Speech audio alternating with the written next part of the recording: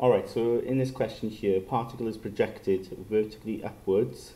So you can see here from the ground, I suppose, with speed 22.05 meters per second. And because of that, I put upwards then as positive. And, it's your choice what you take as positive, but I always go with the direction it initially goes. So it's going upwards to start with, so upwards is positive. And you notice here then I've got my acceleration caused by gravity. Obviously that's going downwards towards the centre of the Earth.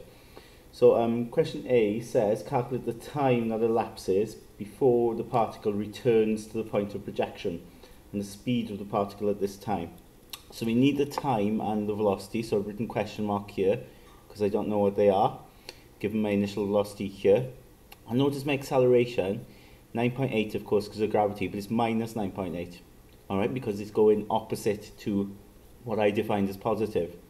And then you notice I put S as 0, so displacement is 0. And that's the case, isn't it? Because if it goes upwards, it's going to come down, and we are interested in the time it takes to get to where it was projected from. So it's going to go up and it's going to fall down, and when it falls down, it's going to get here, and our displacement here is 0, isn't it? Okay, where we started from. So this is where we're starting position, so this is where S is 0. So I'm interested in the time when S is 0. Okay, so all I've got to do is, if I use S equals ut plus half at squared, okay, now S of course is 0, right? U is 22.05,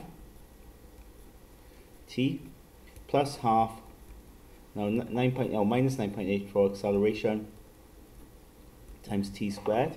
Okay, so we've got that there. Now what we'll do is we'll tidy this up. That's going to be minus 4.9, isn't it? T squared.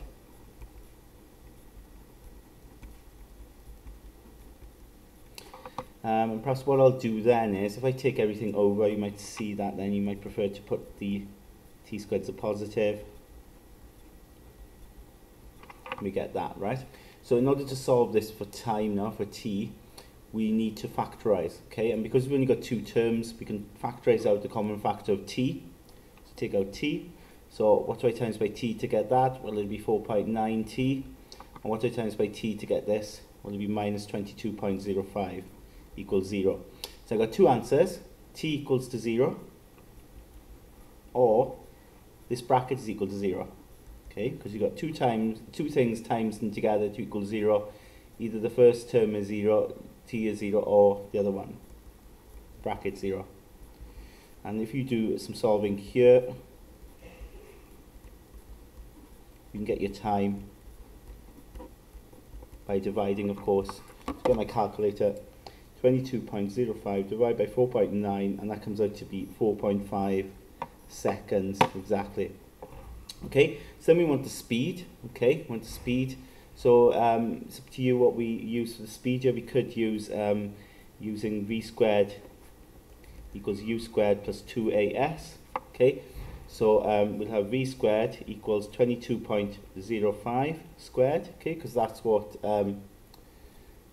u is, isn't it? The initial speed, plus 2 times acceleration caused by gravity, which is minus 9.8, and then s, of course, is going to be 0, isn't it? Because we're back to where we started from. And what's interesting is then this becomes 0, and then to get v, of course, we take the square over and we square root this. Okay, but let's just work out this to start with, so you'll see what happens. 22.05 squared, you get 486.2025. And then to get v, you take the square over, plus or minus. Of course, when you square root that, you're going to get back to, aren't you, the 22.05 meters per second there. Yeah? Okay, but it is plus or minus, because of course this is telling you the velocity. Now, if it comes down, if it's coming downwards, then the velocity is going to be negative, isn't it? Because upwards is positive. When it's coming down, it's going in the opposite direction, positive. So we'll have, technically the velocity will be a negative then, 22.05. But if you read the question carefully, it does ask for the speed, doesn't it? So the speed will be the magnitude of that, which is 22.05 meters per second. And I hope you see the similarity, of course, well, the exactness. The speed is the same, isn't it, as the initial speed. So it was projected with speed 22.05, and when it comes back down, it gets back to that speed of 22.05. So there's a symmetry involved. Okay, that will always be the case. It will always be the same speed when it gets back to its starting position here. Okay, and simply because, you know, when you look at this formula, that s is 0, so that bit disappears. So we end up with the same speed of 22.05.